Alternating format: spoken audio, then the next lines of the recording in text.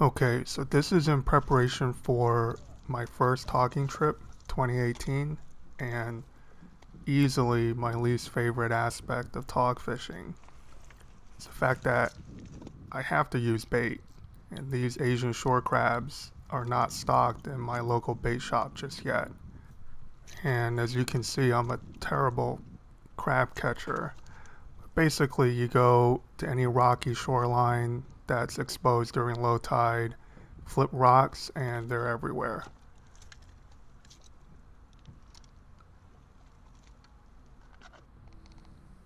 Okay, so here's how I prefer to hook my Asian crabs. Instead of going through the middle, I go in between the leg joints and out the other side, but not completely out. I leave the barb inside the crab and just the hook point peeking out. I've also crushed these barbs almost all the way down. There's still a little bit of a nub left, and this is how I prefer to hook them. I find that they last a little bit longer on the hook.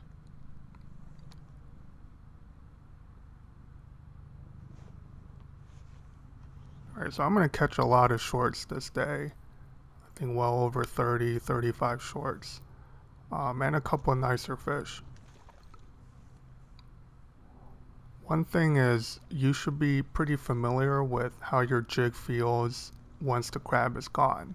So if you do a slow lift, you should be able to tell that there's no more crab on your jig, and that's going to save you a lot of time.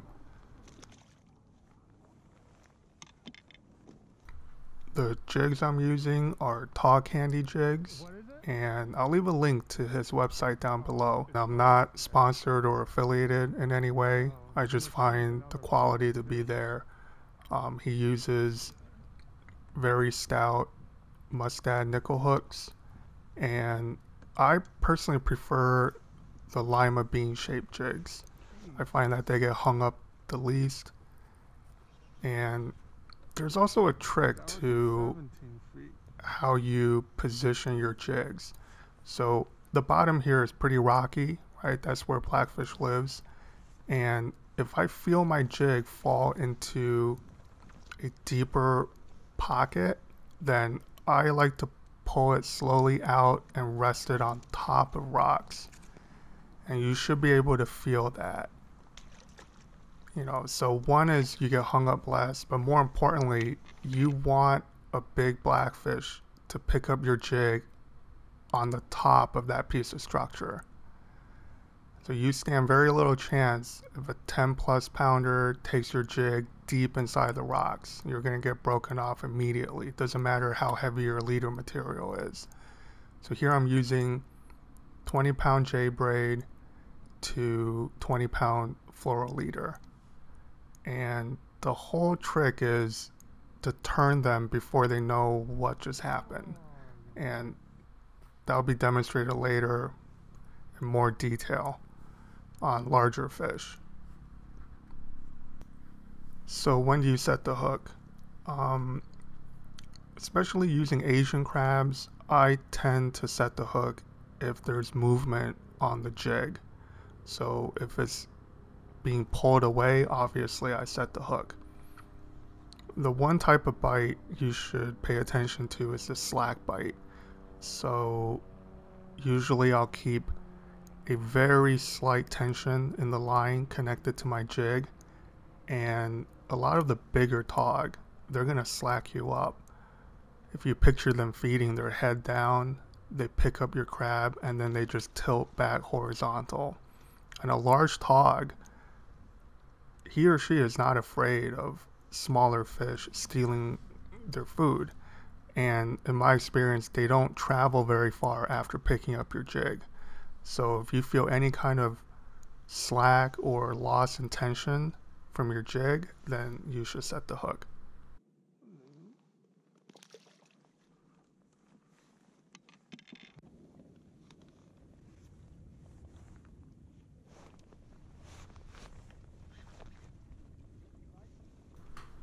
The rod I'm using is the Megabass Hyuga 7.2 heavy, and the reel is an old Abu Revo inshore. And if you notice, in my earlier videos, I've used very light tackle for togging, and that's a lot of fun, but I've had a few fish that I couldn't turn in the first few seconds, and now I am ready for the bigger tog to hit my jig. There seems to be no pattern to it. I've never came across a big tog spot, and this is the first keeper and the only one I kept that day. Even a fish this size, this is about 16 and 3/4 inches, 17 inches. If your structure is vertical enough, they can break you off fairly easily. So for this fishery, I err on the side of going heavy. So here you'll see me slowly pull my jig out of a deep pocket and rest it. See right there, I'm kind of stuck. And then now I gently lay it on top of a piece of rock.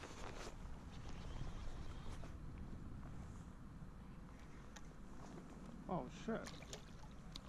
Yeah, this is a surprise. This is the first non-micro sea bass I caught in this area. So hopefully it's a sign of things to come. Sea bass have to be 15 inches in New York to keep. This one was like 12 and a half. So back it goes.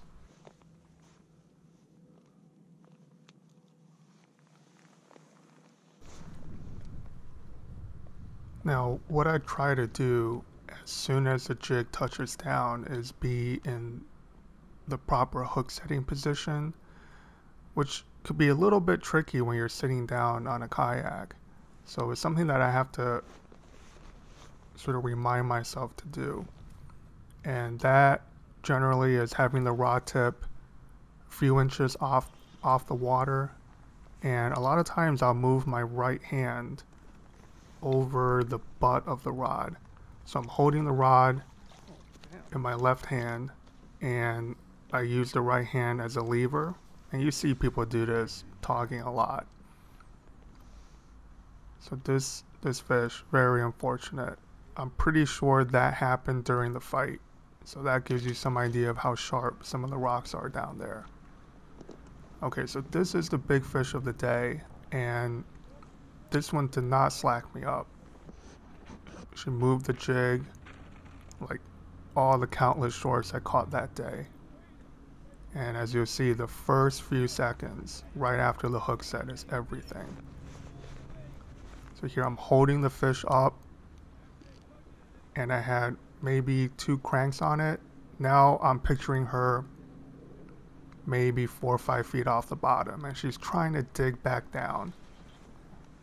And that's where having the proper gear is so important. See, at this point, it doesn't really matter. She can take drag. She's in open water. But that hook set itself, lifting the fish just a foot or 2 off the bottom, out of those rocks, and then pinning the fish up is, in my opinion, the difference between landing a decent tog and losing it almost every single time.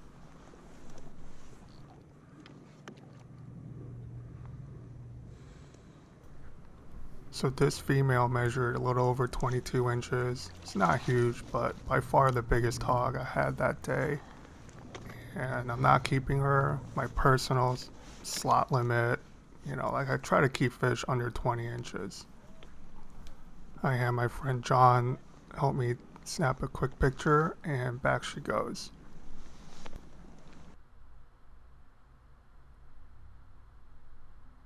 So this next clip is an old one from last year. And I just want to show you what a slack bite and a really good hook set looks like. I turn away, I feel something wrong. Slack me up.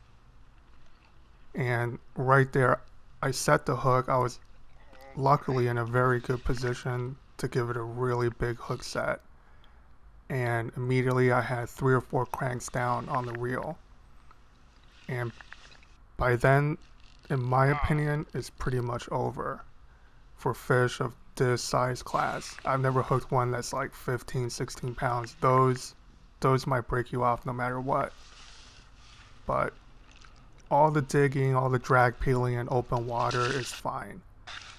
I trust my knots, I trust my gear. But lifting that fish from the hook set on is, in my opinion, just the most important thing. And like I said before, it's pretty tricky because both of these trips I was inundated with shorts, 10-inch fish, 12-inch fish all day. And you never know when your next pickup is going to be a big tog. So it's a very unique and interesting fishery. There's nothing else quite like it in the Northeast. And hopefully I get a couple more days like that in this year. Alright, thanks for watching guys, and stay tuned for the catch and cook.